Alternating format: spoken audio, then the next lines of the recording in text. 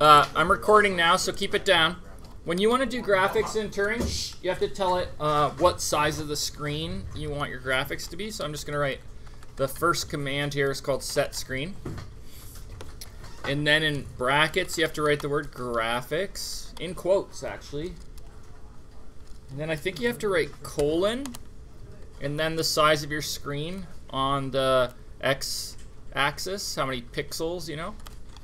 And then you write semicolon, and then you write how many pixels on the y-axis.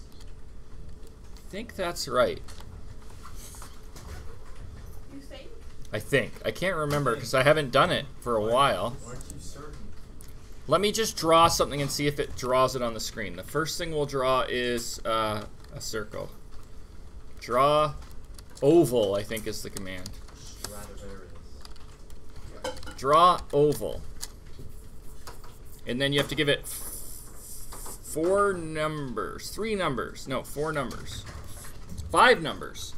You have to tell it the X and the Y where you want it on the screen. It's like a math grid, right? We'll figure out where that is in a second. Then you have to tell it the radius in the X, the radius in the Y, and some sort of color. I'm just going to write red for now and see if that draws a red thing on. Oh yeah, it does. But it's a very dark red. Let me zoom in on that and see what that looks like. Yeah, you can see it's red. It's not. Let's play around with some other colors maybe. Maybe I'll try yellow. Yellow. Ooh, it barely makes out there. You can see a little yellow circle. Let's try blue. Okay. Okay. Okay, so that's blue, but it's also dark blue. We'll work on that. Let's see what happens if I spell something wrong up here. If I don't get this syntax exactly right, because a lot of people will make a little mistake there, write graphic, or maybe not put a semicolon, maybe put a comma there. What happens? Look what happens. Your screen is way bigger. It's not nice and small. It still draws it, but it doesn't center it because it's just picking a random size. So make sure you when you go to do set screen graphics like that, there's probably even an example in the help. So if I go to help and go Turing reference, under index, if I type the word set screen, it will show you how that command works, and it actually gives you an example. So you could just copy that and paste it if you wanted to. Set screen graphics. There's other things we can set later. We could turn off the cursor. We could turn, for graphics, we can get it to draw. We can do some other weird stuff. When we start doing animation, we can play with that too. But for now, it's just this one command to let Turing know we're going to be drawing. There's a whole bunch of draw commands, and they all also have their own draw fills as well. What happened there? Okay.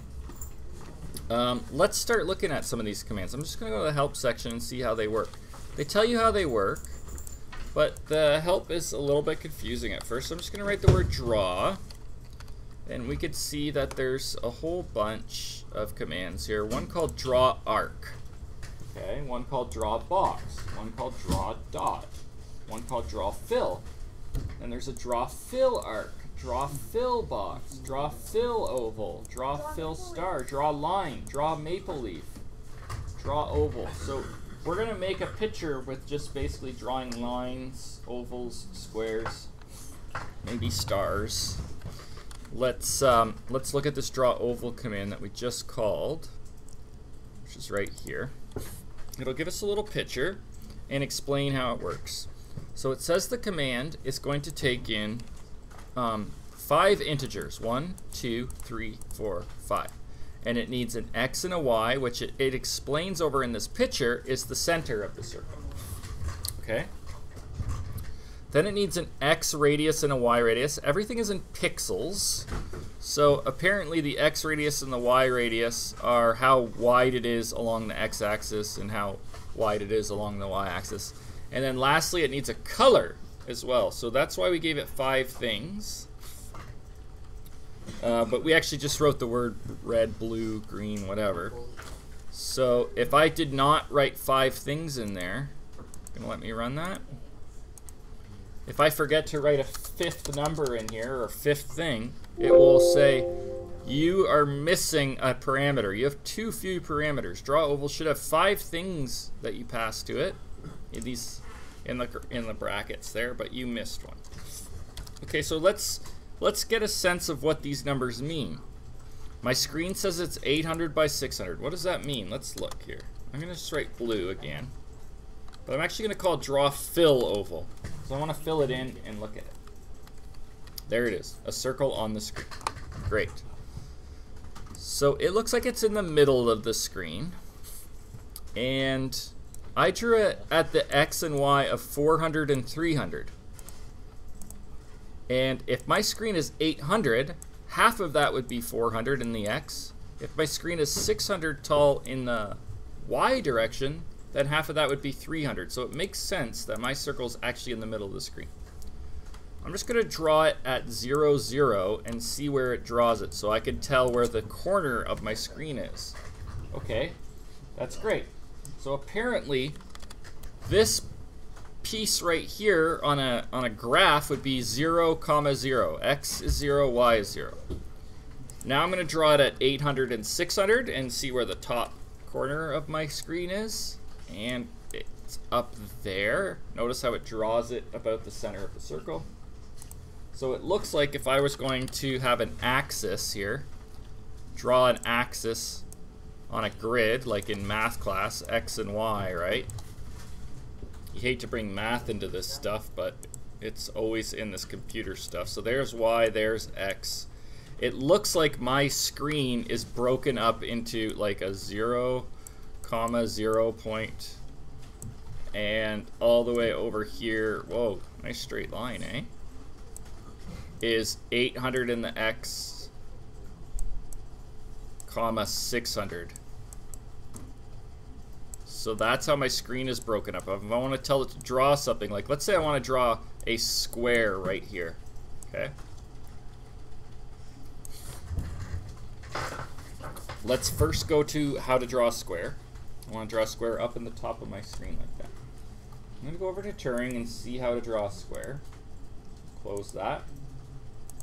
I'm going to open this and I'll go to help and see what the draw command for a square is. It's always under index. I'll just write the word draw and I'll see that, I think I saw draw box right here. Draw box. Okay. But I'm actually going to use draw fill box because it'll fill it in for me. Just saves me the hassle of doing that. So draw fill box says it also needs 5 numbers. It needs an x1 and a y1, so some sort of point in space. Then it needs an x2 and a y2, some other second point in space, and then a color. Okay, and it looks like it shows me a little picture here of what x1 and y1 are. Won't let me move over there, but yeah, it looks like it needs the bottom left corner of the box and then the top right corner.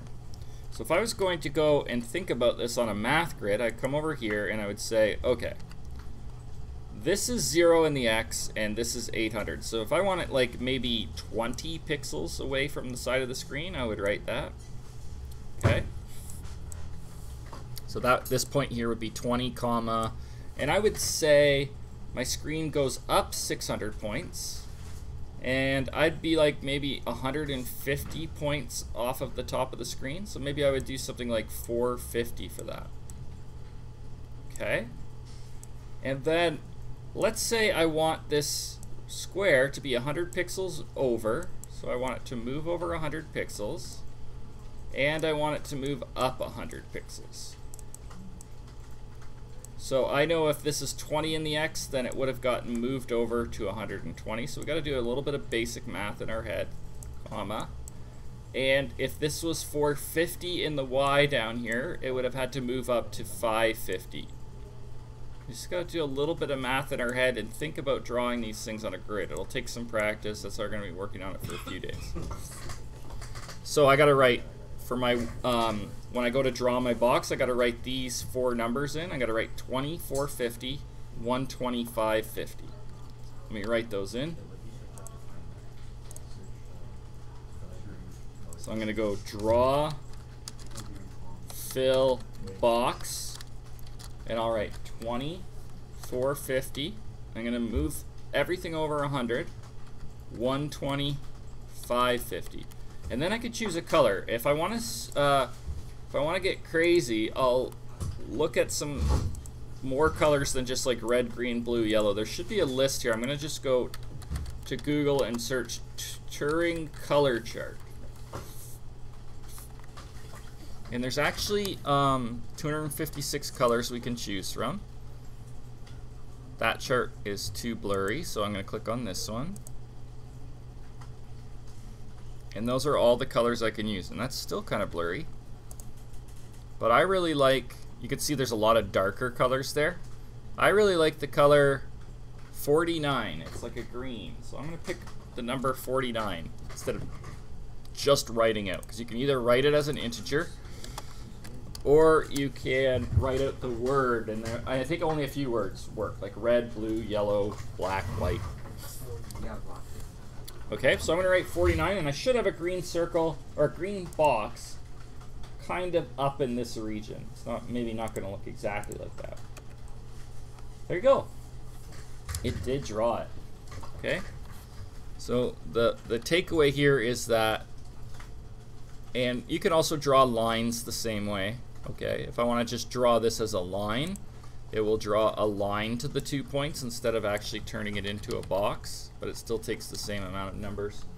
It's hard to see there, but so your goal today, tomorrow, Friday, if you look at Turing Lab 6 here,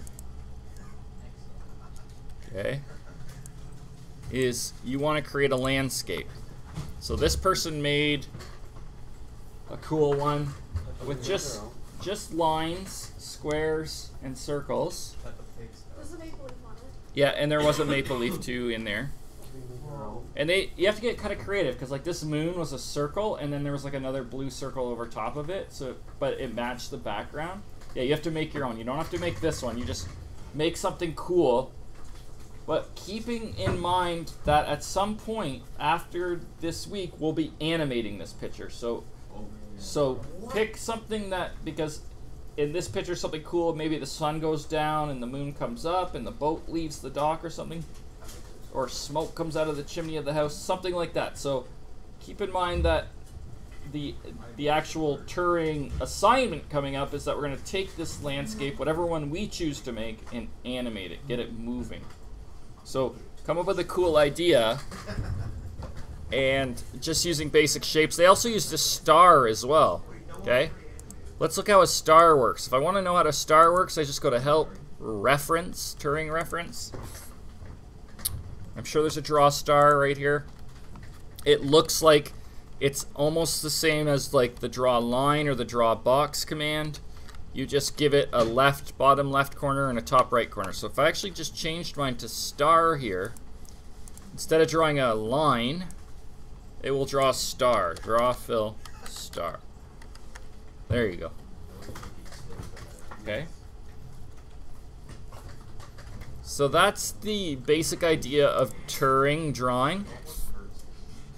And we'll get more into it as we go along, and we'll start learning how to make stuff move and putting things in a loop and drawing them constantly and changing the drawings so it looks like it's animating, all that stuff.